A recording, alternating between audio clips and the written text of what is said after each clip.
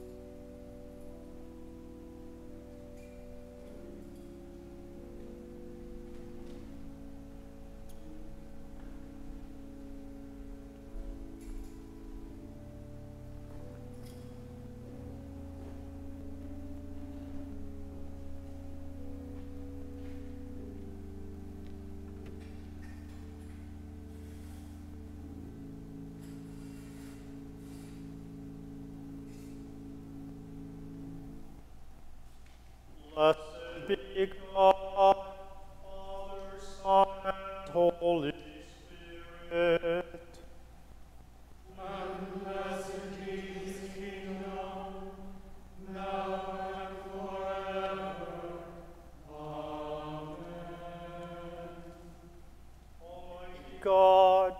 unto whom all hearts are open, all desires, and from whom no secrets are hid. Cleanse the thoughts of our hearts by the inspiration of thy Holy Spirit, that we may perfectly love thee and worthily magnify thy holy name, through Christ our Lord.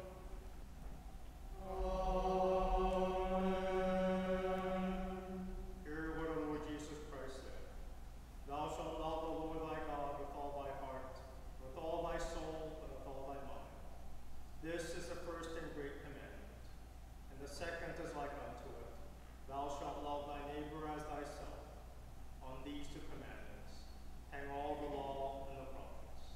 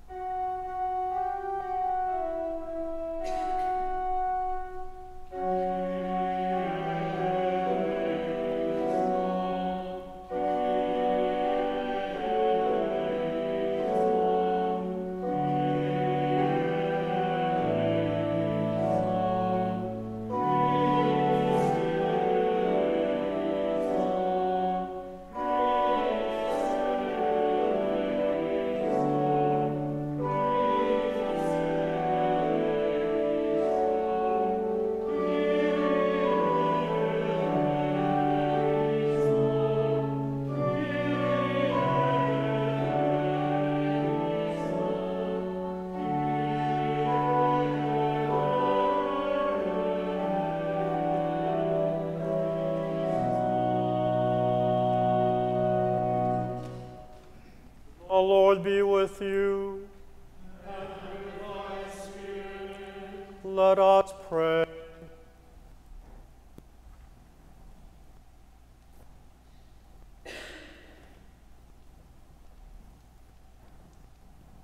Father in heaven, by whose grace the Virgin Mother of thine incarnate Son was blessed in bearing him, but still more blessed in keeping thy word, grant us to honor the exaltation of our lowliness, to follow the example of our devotion to thy will, through the same Jesus Christ our Lord, who liveth and reigneth with thee and the Holy Spirit, one God, forever and ever.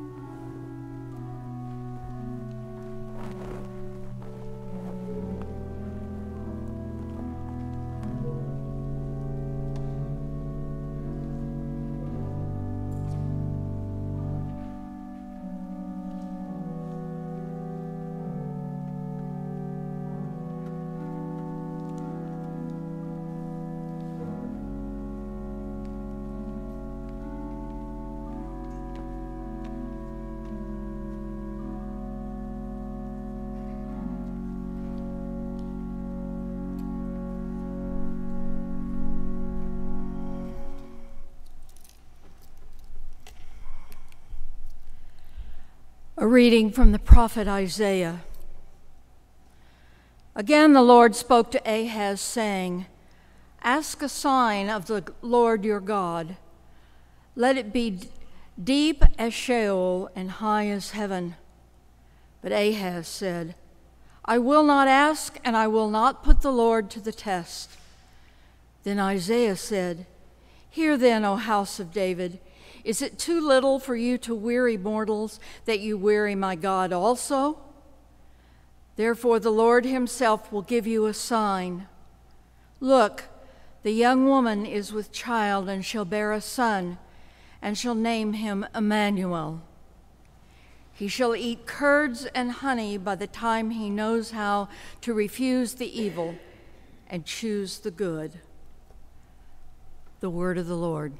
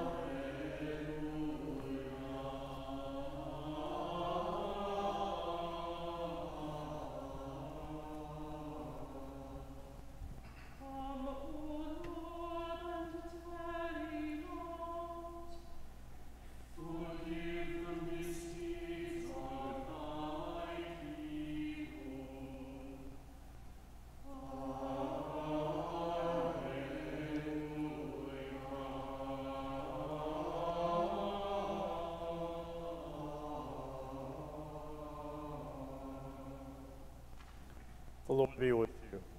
And with thy spirit. The Holy Gospel of our Lord Jesus Christ according to Luke. Glory be to thee, O Lord.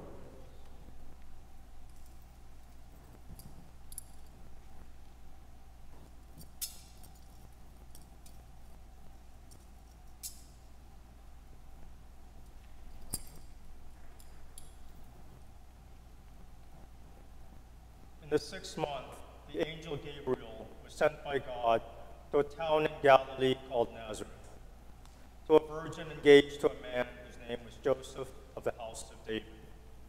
The virgin's name was Mary. And he came to her and said, "Greetings, favored one, the Lord is with you." But she was much perplexed by his words and pondered what sort of greeting this might be. The angel said to her, "Do not be afraid, Mary, for you have found favor with God. And now you will conceive in your womb and bear a son. You will name him Jesus. He will be great and will be called the Son of the Most High. The Lord God will give to him the throne of his ancestor David. He will reign over the house of Jacob forever, and of his kingdom there will be no end." Mary said to the angel, "How can this be, since I am a virgin?" The angel said to her, "The Holy Spirit will come upon you, and the power of the Most High will overshadow you.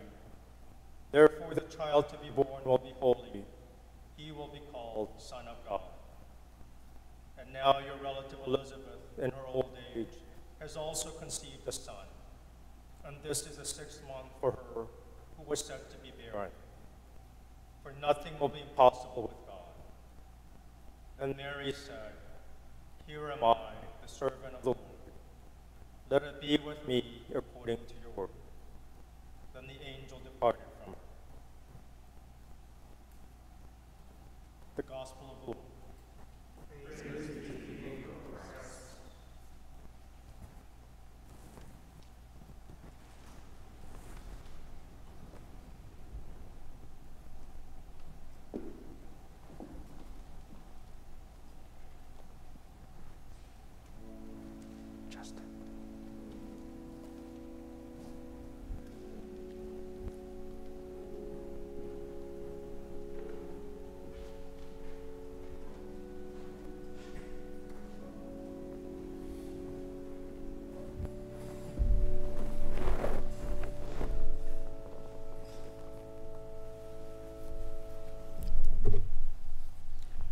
In the name of the Father, and of the Son, and of the Holy Ghost.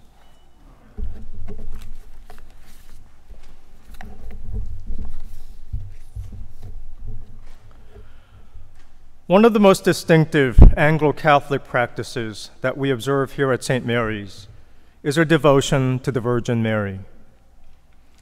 While many Episcopal churches may have some vague, occasional references to Mary in their prayers and worship, we Anglo-Catholics express our devotion to Our Lady explicitly and regularly. We ask the Holy Mother to pray for us and to intercede for us. At St. Mary's, our Marian prayers and hymns form a part of our weekly Sunday worship, as well as our daily masses. And this evening, we offer the Rorate Mass in honor of the Blessed Virgin. I remember the first time that I encountered this practice of venerating Mary in an Episcopal church. About 17 years ago, I was visiting the Church of the Advent in Boston, an Anglo-Catholic parish like ours. At the end of the Solemn High Mass, we pray the Angelus, one of the traditional Marian prayers. My Protestant sensibility at the time was assaulted and shaken up. I had thought that Marian devotion was one of the hard and fast boundaries between Roman Catholics and Protestants. And here we were in an Episcopal church, technically Protestant, offering up prayers to the Virgin Mary. I could just see John Calvin and John Knox turning over in their graves. Well, I've come a long way since then. Not only did I end up joining Church of the Advent, now I am serving at a parish whose patroness is St. Mary, and where we pray to Mary all the time. Moreover, the prayers to Our Lady have become integral to my private devotions, not just corporate worship. The incorporation of Marian prayers in my spiritual life has developed gradually over time and is still evolving. But there have also been a few significant personal experiences that have drawn me closer to Mary. The first is the movie The Passion of the Christ, Mel Gibson's film. The film, as you may have heard, is fraught with all sorts of problems and is not my cup of tea. If you're interested in a really good Jesus film, I would recommend Pier Paolo Pasolini's The Gospel According to St. Matthew. Never mind the fact that the director Pasolini was an atheist and Marxist, I think he made the most beautiful film about our Lord. But I digress. To return to the Passion of the Christ, what was most striking in the film for me was a scene of Mary as she stood watching her son Jesus carry the cross to Golgotha. The excruciating expression on her face revealed the profound sorrow and horror of seeing her son in pain and walking toward death. Such pathos. Is there in this world than to see a loved one suffer and die? Several years after watching the film, I found myself in a hospice room keeping watch with my family at my father's deathbed. My thoughts turned to Mary. She had personally experienced what I was going through at the time, the agony of witnessing the suffering and death of a loved one. In that darkest moment of my life, my prayers went up to Our Lady for compassion and solace. I had the same experience again of finding consolation in Mary when my mother died 3 years later. And incidentally, my mother died on December 15th, which is today, 9 years ago. For those of us who have lost loved ones this time of the year, this season will never be the same. While the whole world seems to be caught up in the spirit of the holidays, we grieve anew our loss, the painful absence in our lives, the darkness that descends into our souls. In this season of Advent, as we wait for the coming of our Lord, we are all surrounded by darkness in some way. Not only has the world become physically darker with shorter days and longer nights, in this gray, gloomy winter season, we also struggle with the various dark corners in our lives. Grief over the loss of a loved one, a broken relationship, an illness, financial worries, loneliness. In the words of the Salve Regina, one of the Marian prayers, we live in a valley of tears. But we need not despair. We have the hope of redemption. There is light in the darkness. In the distance glows a flickering star, and it is drawing ever closer. Let us join together, dear friends, and follow that star to Bethlehem, where it shines ever so brilliantly on our Holy Mother and Christ child. Amen.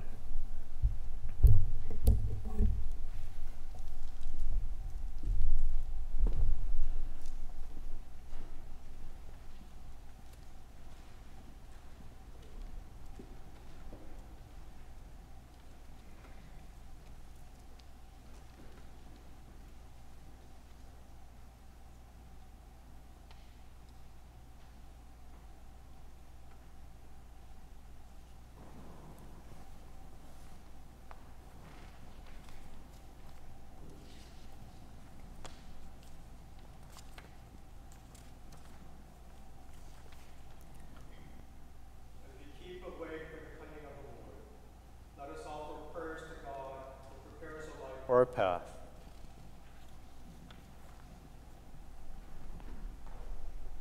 To the coming of Jesus Christ in power and great glory, Lord, hear us.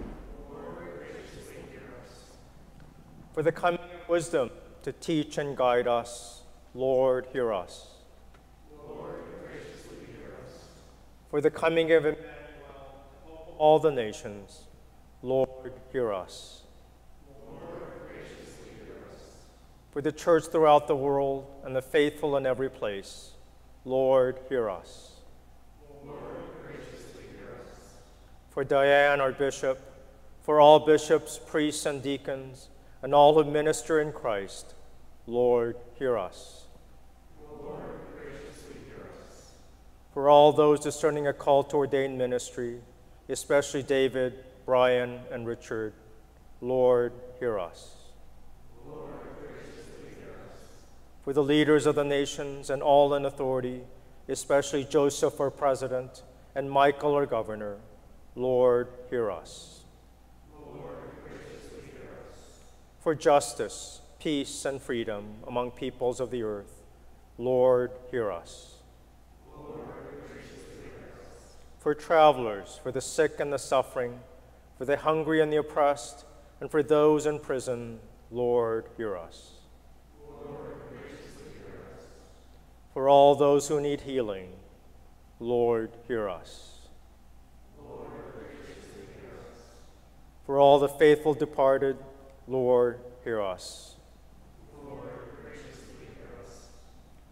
Joining our voices with the Blessed Virgin Mary, Blessed Luke, Blessed George, and all the saints, let us offer ourselves and one another and all our life to Christ our God.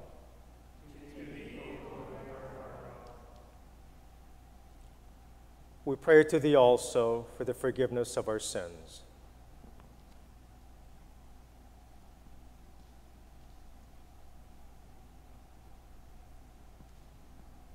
Have mercy upon us, for we have sinned most grievously against thee. Passion, forgive us our sins, known and unknown, things done and left undone. And so uphold us by thy Spirit, that we may live and serve thee in newness of life, to the honor and glory of thy name, through Jesus Christ our Lord. Amen. Almighty God, our heavenly Father, who of his great mercy hath promised forgiveness of sins to all those who with hearty repentance and true faith turn unto him, have mercy upon you, pardon and deliver you from all your sins, confirm and strengthen you in all goodness, and bring you to everlasting life, through Jesus Christ our Lord.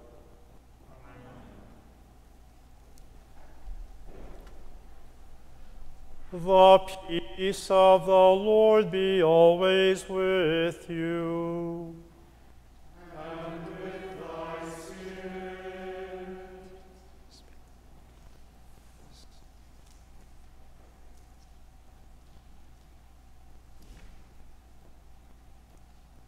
Walk in love as Christ loved us and gave himself for us, an offering and sacrifice to God.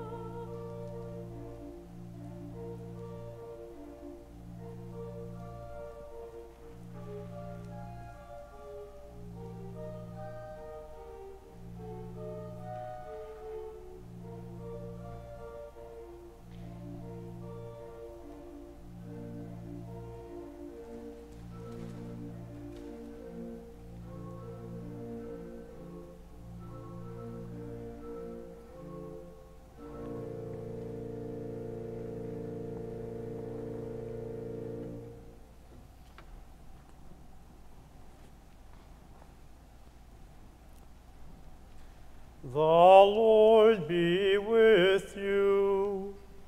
And with thy spirit. Lift up your hearts. We lift them up unto the Lord. Let us give thanks unto our Lord God. It is meet and right so to do.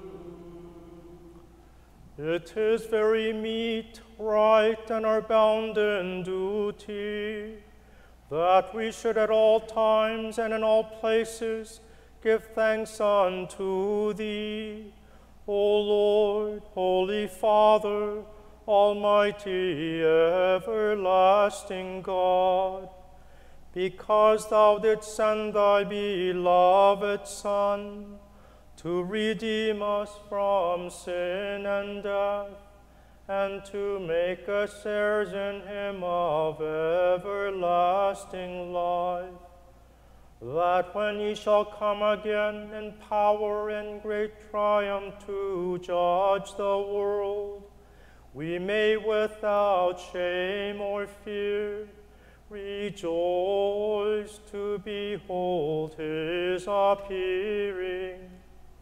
Therefore, with angels and archangels, and with all the company of heaven, we laud and magnify Thy glorious name, evermore praising Thee and saying,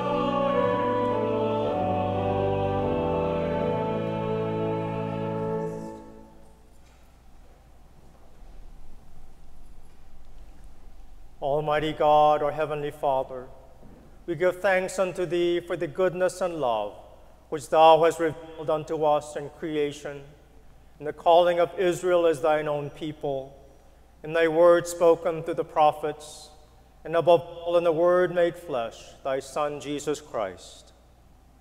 For in the fullness of time, Thou didst send Him to be incarnate from the Virgin Mary, to be the Savior and Redeemer of the world. In Him Thou hast delivered us from evil, and made us worthy to stand before Thee. In Him Thou hast brought us out of error into truth, out of sin into righteousness, out of death into life. For in the night in which He was betrayed, He took bread, and when He had given thanks, He brake it and gave it to His disciples, saying, "Take, eat. This is my body, which is given for you. Do this in remembrance of me."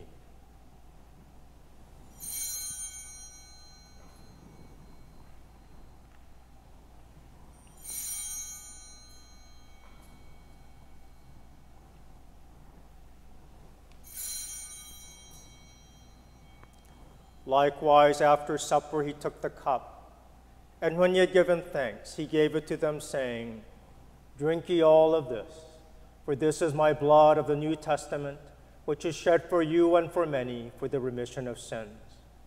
Do this as oft as ye shall drink it, in remembrance of me."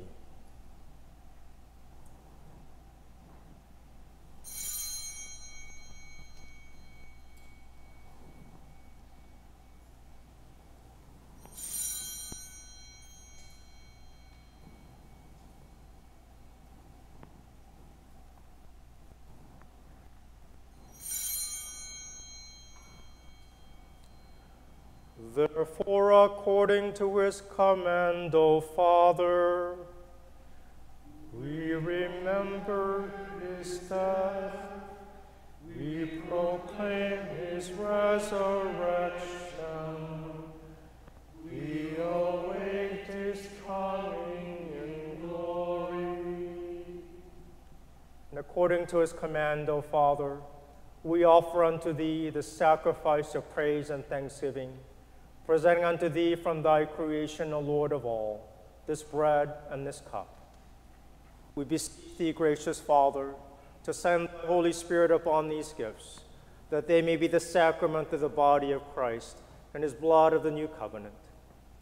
Unite us to thy Son and his sacrifice, that we may be acceptable through him, being sanctified by the Holy Spirit.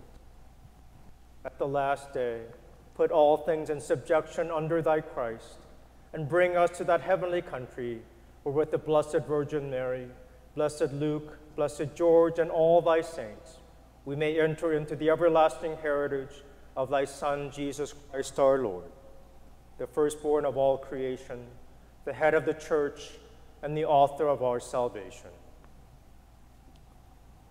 By him and with him and in him, in the unity of the Holy Ghost, all honor and glory be unto thee, O Father Almighty, without end.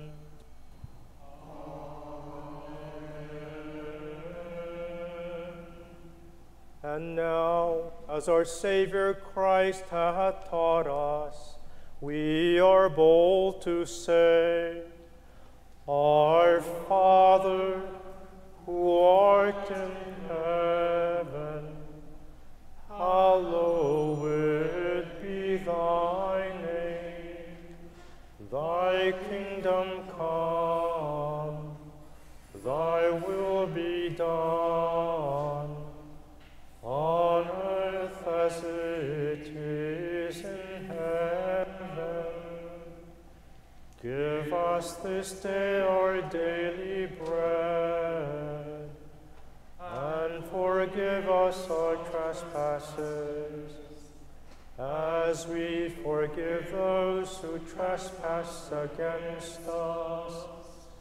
And lead us not into temptation, but deliver us from evil. For thine is the kingdom, and the power, and the glory, forever and ever. Amen.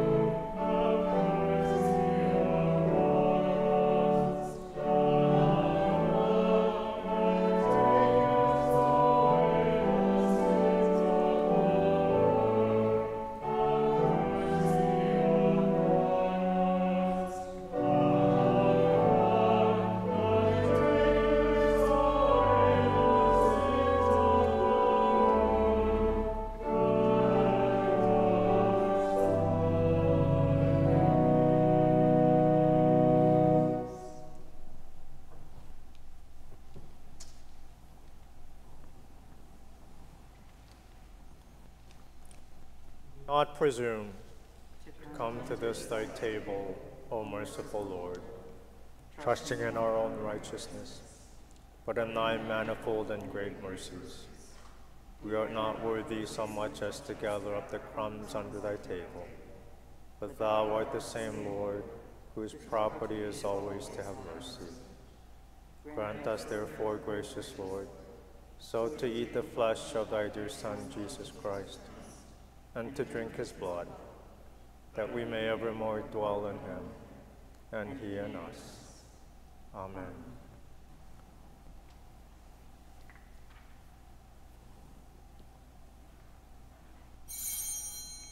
The gifts of God for the people of God. Behold, the virgin shall conceive and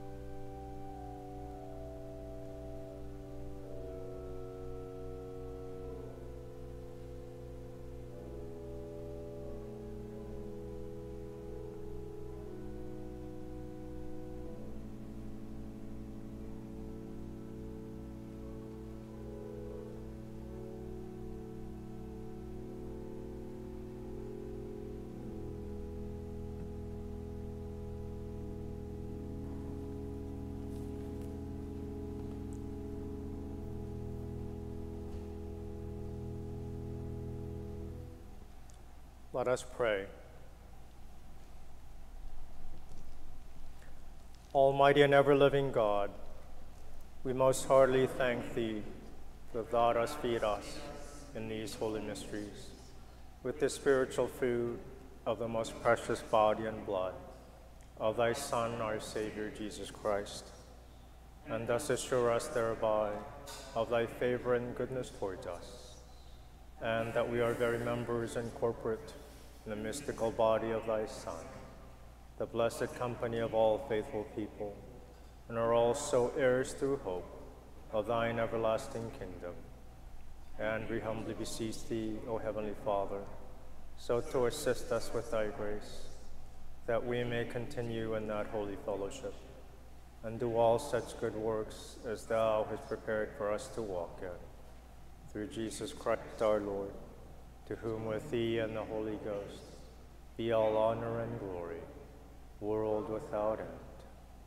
Amen. The Lord be with you.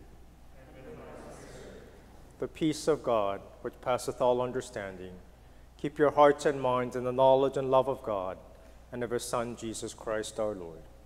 The blessing of God Almighty, the Father, the Son, and the Holy Ghost be amongst you and remain with you always. Let us bless the Lord.